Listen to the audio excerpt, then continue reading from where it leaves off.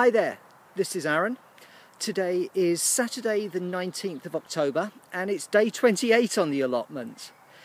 It is another grey autumn day. You can probably see from the sky up there, there is a lot of cloud cover. It's very damp. There are rain clouds overhead. It's not raining at the moment, but it's certainly been raining overnight. So I don't know how much of this day I'm going to get. Depending on how good the weather is how much we're going to get done. But there are a lot of things that I need to attend to. So let's turn the camera around and see where we start, and then let's see where we get to later. I'm going to start with my broad beans because 1, 2, 3, not that one, not that one, 4, not that one yet, not that one yet, 5, 6, 7, yeah, that one is there, 8, 9, 10, 11, 12, 13, 14 of my broad beans have come through, which is fantastic. We are just at the end of the 3rd week from planting them and they have gone woof, which is fantastic. So that's almost, and I think the ones that haven't come through, I mean, I can see cracks in the soil, so I think they are trying to come through. So that is pretty much, you know, very close to 100% success rate with these broad beans. So that's fantastic. What isn't fantastic is to look at this broad bean because, yeah, you can see there's blackness on there. I was asked, you know, can you actually see the flies on there? Now, if I sort of come in close, those are not eggs, those are not flies. That is just an unhappy plant that is becoming progressively more unhappy. So I don't know whether to take Kay's advice. It was Kay that said pull it out, or whether, you know, I sort of continue to persevere and see if it recovers. It's sort of, yeah, a bit of a point of honour with this, really, because, well, it was one of the first things that came up. I planted this on my first ever weekend here on the allotment. And yeah, it was a real sort of mark of, yes, I can do this. That I'd done some work, I'd dug a trench. Admittedly, the trench was really, really bad. But yeah, this is the one thing that I put in the ground there that has survived. And so, yeah, I don't want to give up without a fight, but, you know, I'm not sure if this fight is already lost. Now, over here with my alliums, this is really great actually, because there's some of the onions, I don't know if you can see in there, there's some of the onions through the netting that are starting to sprout. Now, these are the white onions. I can't say the same yet for the red onions I put in. But these white onions, yeah, they are ready to rock and roll. So I'm going to try and get some more of those in the ground today. Because quite obviously they grow very quickly as well. We've also got carrots in here. No sign of the carrots yet, but I didn't expect to see that happen. The reason that I can see, yeah, the onions is because, of course, they're poking out the top. And so they're getting little green shoots on already, and that's in a week. Over here I've got more raspberries that are ready to pull off, and there's quite a few on there. This plant's doing really, really well throughout. You can see them here, here, here. There's more raspberries around this side, and there's more raspberries for me on the little one. So these are great. It was really interesting watching Andy's video before I came down, which talks about the different types of raspberries. So based on what he was saying, I think what I've got is a primer cane, and that they are late fruiting. So an autumn primer cane raspberry, I think, is what I've got. The question is what I do with it now. But I'll look all that up. I've just sort of started to get the terminology. I'll look it all up and work out how I'm supposed to look after this. So thank you very much, Andy, for that. Greatly appreciated. We can now see the cabbages, and, well, that one's fairly pathetic. The other two that I moved are pretty pathetic. I have no idea if that will get a heart or if it's absolutely knackered. My big boy cabbage I'm a bit disappointed with, because I thought that was going to heart up more than it did. At the moment it's sort of got pretensions of being a little gem, but it's certainly no bigger than that. And of course this one at the end is really not any good at all. I am in two minds what to do here, whether to just pull them all out and shove them in the compost. I am aware that things are eating these and are not eating anything else, so as a sacrifice crop that kind of works. But of course what I could do, especially now that I've seen that these onions do start, especially the white onions, do start to take off very well and very quickly, is just pull it out and put something proper in. Because yeah, here we are in the third week of October, and that is the best I can do for a cabbage. It's quite pathetic, really.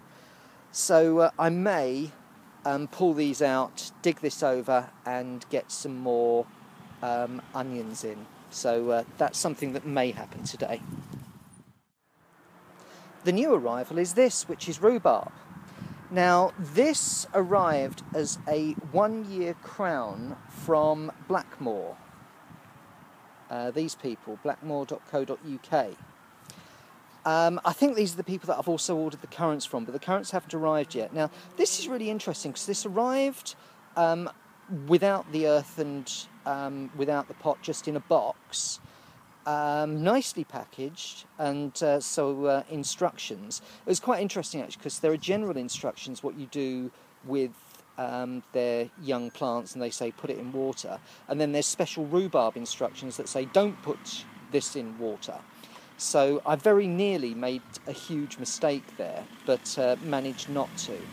So the variety of this is Gaskin's Perpetual, which sounds like a really, really nice rhubarb. So what we're going to do, it's actually in situ, sort of on the pallet at the moment, and I'm going to use the pallet as a guide to dig an area 1 metre square, get all of the couch grass out from there, so that my rhubarb can go in today, and I've also got some compost to go in with it, so that hopefully we can start to grow some rhubarb.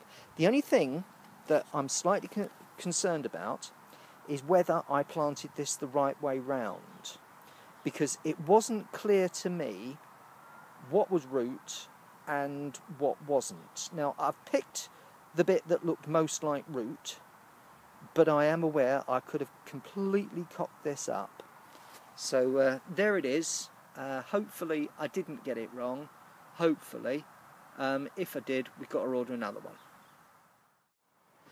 So for a rainy autumn day, that's not a bad set of things to greet me. There are raspberries that I can take home today. I'm very, very pleased with the broad beans. I'm wondering whether what I should actually do is to cover these broad beans with a sort of cider bottle with the bottom cut off it, so to protect it, because I mean, I can see from the other broad bean that you know, there is something lying in wait for them, whether it's a disease, whether it's black fly.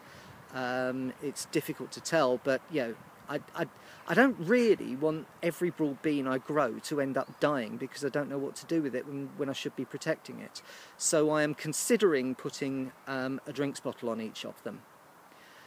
Other than that, I've got to get digging, I've got to get the rhubarb in, and I've also got to try and do some digging so that I can get some more onions in. So I'm going to get on with it, and I'll talk to you later. Bye. I'm just pausing for a second because I think I might be about to make one of those really stupid mistakes. You know, those things where it's 50-50 and you can get it right or wrong. And I've got this huge habit of picking the wrong thing. I have a feeling I might be about to do that again. Let me show you something, and then maybe somebody can answer a question for me.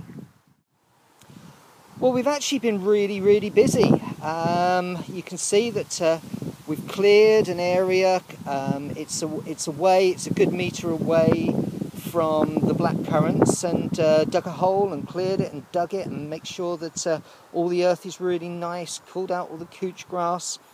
So it's ready for the rhubarb to go in.